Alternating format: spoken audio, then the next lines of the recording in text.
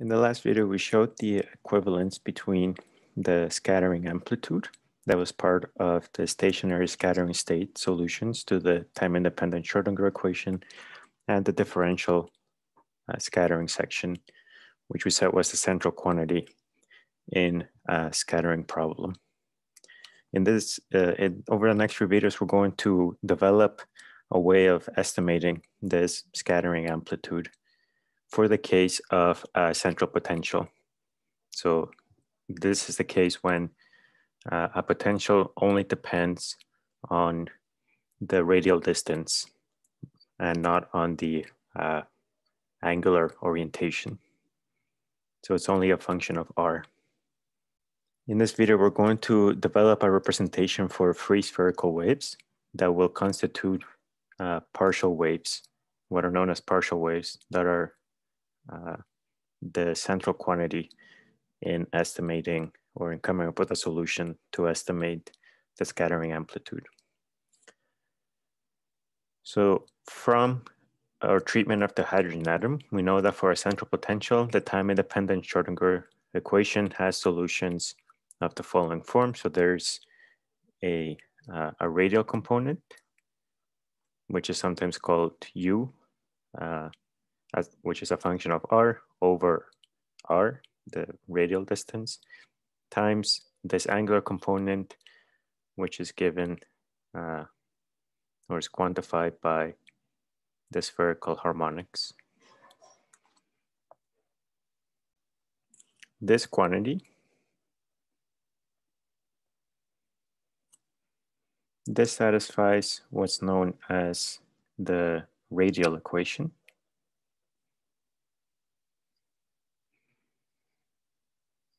This is given by minus h bar squared to mu.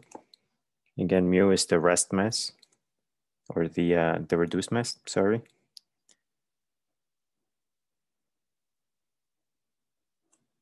Second derivative with respect to r of u plus our central potential plus h bar squared over 2 mu L plus 1 over r squared.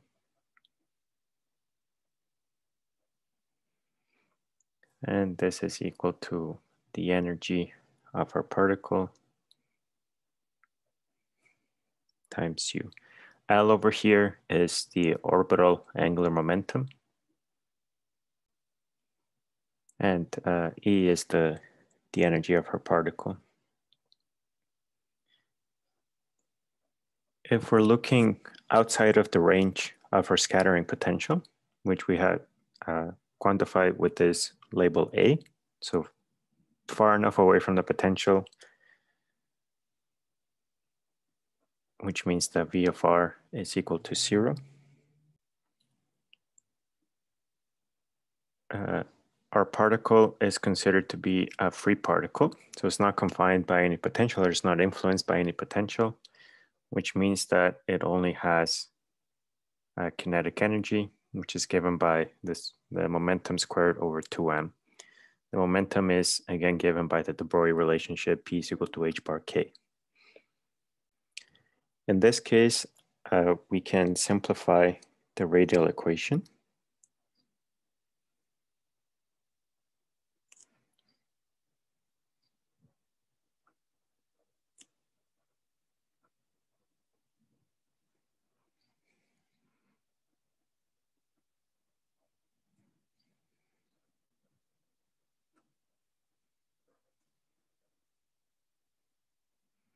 Okay, so we've set V is equal to R, and we factor out U from the left-hand side. And on the right-hand side, we have the energy, h bar squared k squared over 2 mu, so it should be mu. We can cancel out all of these h bars and mu's.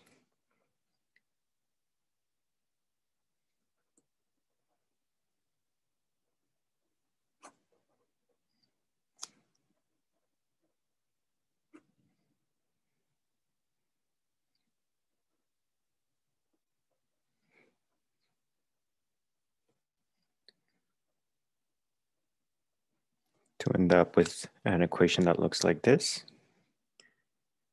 If we make a change of variables, so if we let rho is equal to kr, this simplifies further. So this is now a function of rho.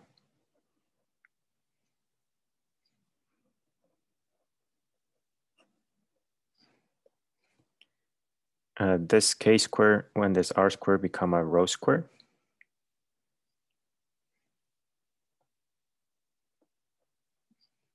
And we just have u of rho on the right-hand side.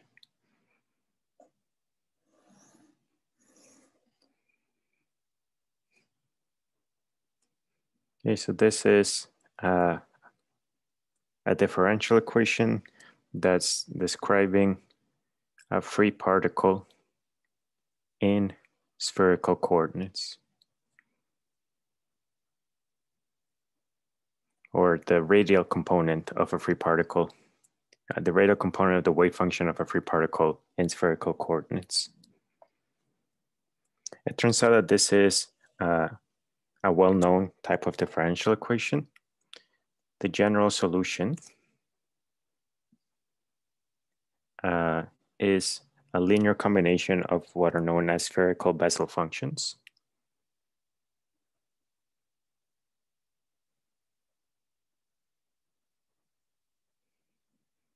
These are lowercase j and lowercase n, or sorry, they should be L.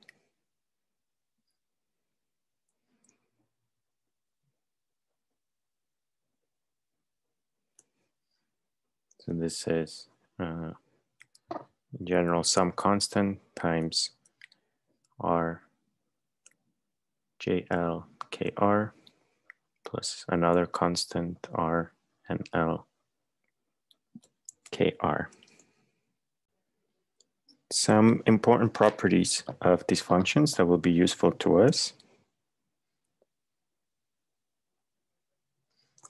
is the spherical Bessel function of the first kind, jl of kr. This one does not diverge as we get closer and closer to the origin.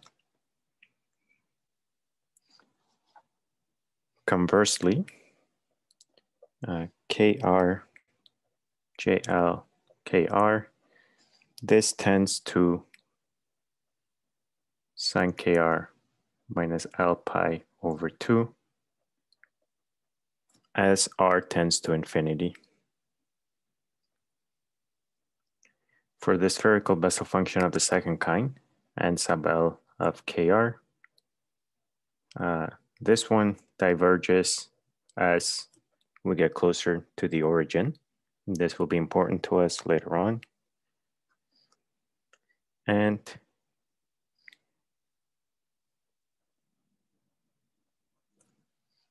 this tends to cosine kr minus l pi over 2 as r tends to infinity.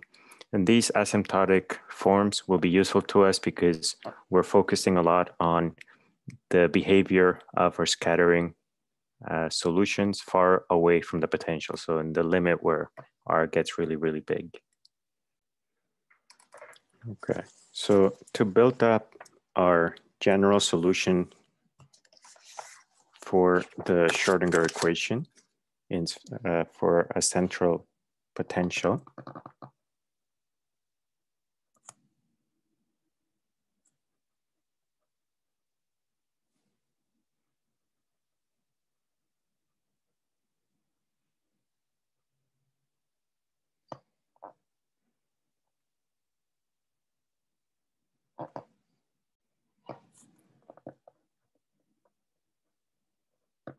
so in spherical coordinates, this is a double sum over all values of L and M, so of the orbital angular momentum and the z component of the angular momentum.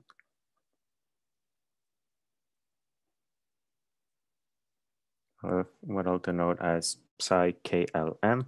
K over here is parametrizing the energy.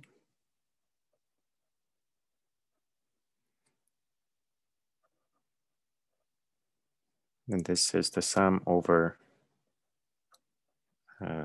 this general wave function that we had described before.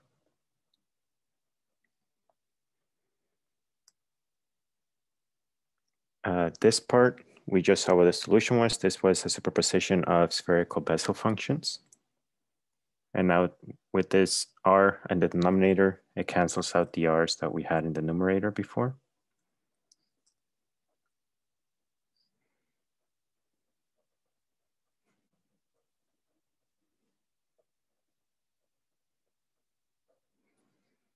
And we still have our spherical harmonics over here. The last simplification that we can make is because our potential is spherically symmetric,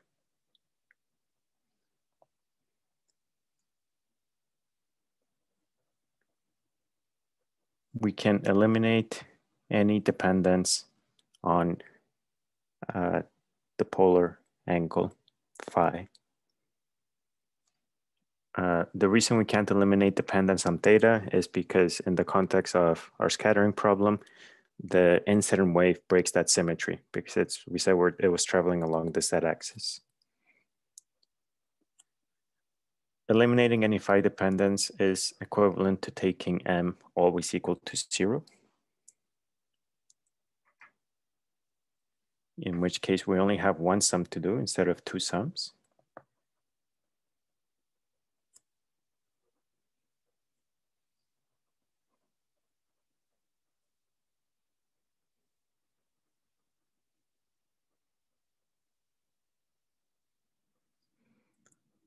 And this is now spherical harmonic of L and 0 of theta.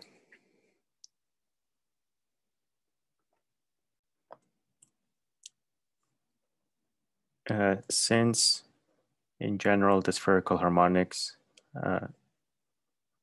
of L when m is equal to 0, this is related to the Legendre polynomials by square root of 2L plus 1 over 4 pi PL cosine theta. So this is the Legendre polynomials.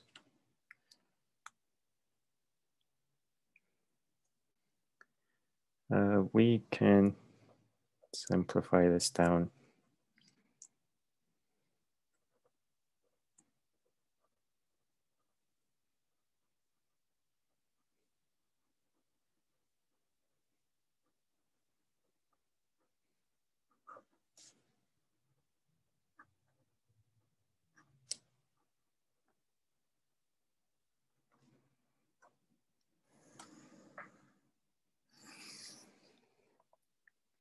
Okay, so this is the spherical wave representation of any wave function, psi, in spherical coordinates. And this is valid for all r, theta, and technically phi. Okay, we haven't made any approximations about we haven't made any approximations other than to say that these are for free spherical waves.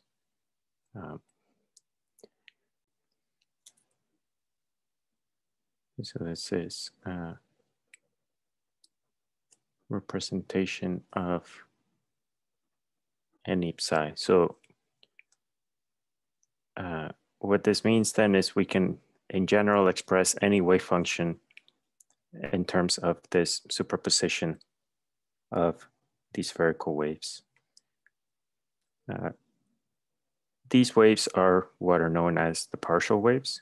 And in the next video, we're going to use that to express our stationary scattering solutions in this basis.